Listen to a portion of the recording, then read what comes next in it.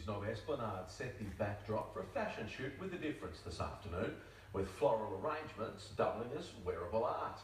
The photo shoot showcases a number of creations by award-winning flower artist, the aptly named Julia Rose. Ms Rose is mentoring Indigenous designers during CIAF festivities.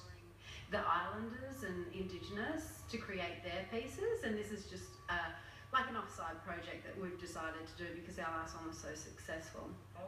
The colourful pieces are inspired by nature with a touch of Aztec flavour.